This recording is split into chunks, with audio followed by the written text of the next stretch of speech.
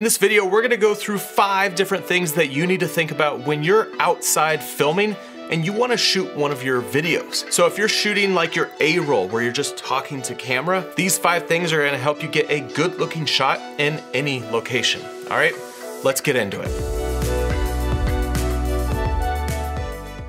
A lot of the content that I produce, I'll go outside, I'll go on a hike, or I'll be out traveling and shooting a video. And in those moments, I need to be able to make this happen without making it a huge process to set up everything. And so I don't bring a ton of extra lighting, I don't bring a ton of extra gear to do these types of A-roll videos when I'm away from my office. And so there's 5 things that we'll go through that's really gonna help you when you wanna shoot and you're in the outdoors. Now, number 1 is lighting. So when I'm working outside, the key things that I'm looking for is sun position. So if the sun's in the sky and it's right overhead, well, it's not gonna look that good. You're gonna have these weird shadows on your face, and it's just not gonna be that flattering. I typically try to shoot my A-roll closer to sunrise or sunset if possible, so the sun is lower in the sky. This allows you to be able to put yourself in a position where you can have the sun kind of lighting you like this light is, kind of at a 45-degree angle, or you could even do more of a side light and be able to create more definition with your face so that it's not just fully in black if the sun's behind you, or fully in the sun if the sun's right in front of you, or, you know, right up above where the shadows are going down and you have these big raccoon eyes. So ideally, when you're working with the sun, you just want it a little bit lower in the sky and you want to put it at a 45 or kind of a side light, and that's going to give you the best look to be able to just create some interest in your shot. Now, if you want more beauty lighting, well, you're going to want to keep it at a 45-degree angle like this light here so that you have a nice fill on your face. And also you want to think of your background. So whenever you're shooting outside, the key is finding an interesting background that's going to complement whatever you're shooting. You don't want to just put yourself up against a brick wall. Rather, find some area that has depth so that you could use this location to your advantage and really play around with compositions to make it interesting so that your A-roll has more flair than just you against a wall somewhere. Now, if you're shooting in more of a cloudy situation, well, it's gonna work to your advantage because clouds typically have nice soft light, so it's gonna make everything look better on camera. And one thing to note though, when it is cloudy, the sun still does have a position somewhere in the sky, and it might be brighter over here versus over here. And so when you're shooting in clouds, you still wanna think about where the sun is and where the brightest part of the sky is, and angle yourself towards that brighter part of the sky. It's just gonna make for a better looking shot because you'll have more contrast rather than just a completely flat face. Now, the other thing that you could do is find shade because you don't have all these hard shadows that are casted from direct sunlight. Rather, you could position yourself to the opening where the sun is and be able to use that as a key light, as if it's like a big giant key light. So we got the shaded spot.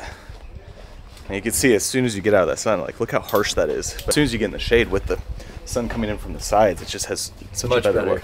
Much better look. Yeah. You could also use reflections off buildings or anything that's brighter in the place that you're at to be able to act as that big key light that you use in your studio. But one word of caution when it comes to reflective light, if the building, say, is yellow or red, well, it's gonna reflect that color back on you as well. Now, the second thing that's important is your audio. There's 2 ways that I do audio when I'm out away from my office. The first is a shotgun microphone. I just use a shotgun microphone on top of my camera, and I typically put a windscreen on that because I don't wanna hear any wind sounds or any breeze, so I just wanna have it as clean as possible. So if I'm shooting with this kind of a framing on a wider lens, then I'll use a shotgun microphone. However, I also do videos where I step away from camera, and for those, I'll use the DJI mic. And that's just a little wireless mic that goes right here on my chest. I'll either put it on my backpack or I'll put it on my shirt or even under my shirt, and that allows me to step away from camera. So whenever I'm more than an arm stretch away, I'll use the DJI mic so that I could get anywhere I want and be able to use any different lenses that I want. When I was recently in India shooting a documentary, there was a lot of moments where I wanted to get away from camera to be able to show the scene that we're in, but still be able to have these conversations on camera that you would be able to hear and be able to be a part of. And so a lot of those situations, we're using a DJI mic just so that we could get away from camera. So use the microphones that make sense for the situation that you're in.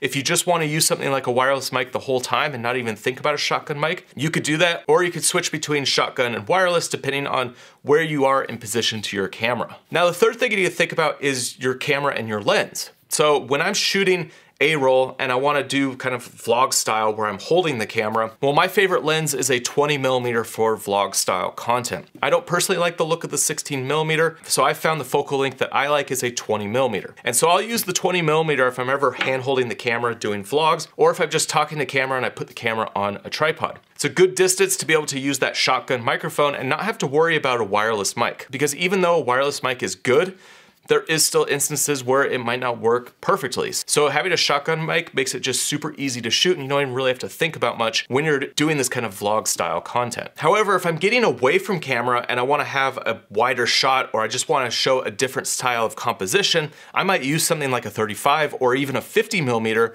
and in those situations, I'm gonna use the wireless mic to be able to capture my audio. And also having that lens is gonna give you a completely different feel. If you're doing A-roll where you're just talking to camera like this, putting it on a 50 is gonna look really nice, especially if you're shooting wide open and you have a shallow depth of field. Now, you could also close down your aperture and see what's going on in the background, depending on the type of content you're producing. So if you're talking about a location, it might not be good to make it super shallow and out of focus, and it actually might be really good to see what's going on back there because of the content that you're producing. And that brings me to the fourth thing that you need to think about when you're outside an office, and that is how you're shooting. So as I've said earlier, I do some vlog and I do some on tripod. You wanna make sure that you're not just hand holding the camera and vlogging everything, because that doesn't necessarily always look the best. You wanna put the camera on a tripod when possible and start playing around more with compositions and seeing what's in the background. That's why I like to use wireless mics, get away from camera and use some longer lenses, because it's gonna give a different feel than just always having a wide lens and walking around and vlogging. A lot of times if it's just a tip video, say I'm doing 10 tips for drone flying, well, instead of doing all vlog or all on a tripod, I'll mix it up. So I might do one tip on a tripod, the next tip I'll walk around and vlog, next tip I'll be on a tripod with a different background, different lens. That way it breaks up the video and it has just more of an interesting visual style than all being one style. So something to think about is breaking up that visual narrative and playing around with some vlog style and also some on the tripod, just because when you're outside the office, it is fun to be able to move around, put the camera in different locations, and also change up how the camera is moving in relation to you. And the last thing to think about is your color profile when you're out filming. Whenever I'm here in my office, I just typically use Cinetone. That's just a color profile that Sony has built into a lot of their cameras, and it just has a clean look out of camera. This is a Cinetone, and the reason that I use just a standard look here in my office is that, well, I control all of the lighting. So if something's too bright in the background, well, I can dim it so that it works for this, and that way I don't really have to do any color grading or add a LUT when I'm here in my office. However, when I go outside, I'm always shooting in log. And the reason for that is I want to be able to control my highlights and my shadows and be able to create a look out of the scene that I'm filming in. If I use just a standard profile, a lot of times the sky is gonna get blown out. You can't do anything with it. It's just not gonna look that good. Personally, when I'm shooting outside the office, I'm outdoors, there's bright sun, there's clouds, I'm always shooting an S-Log, and then from there, I'm either adding a LUT onto that footage, or I go through and make a color grade for that specific video shot in that location. And color grading really comes down to the kind of look that you want out of your footage, and you can really change it up depending on the style of content that you're producing. If you wanna learn more about color grading, I'll put a course down below in the description that goes through all of the color grading tools that you can use and how you can create your own creative color grade when you're out filming. If you wanna learn more about shooting outdoor content in nature, well, make sure you check out this video right here. It goes through 26 different tips on how to shoot outdoor style content. And a lot of this will be really helpful if you just wanna flip on the camera and hit record wherever you're at. All right, I'll see you over there.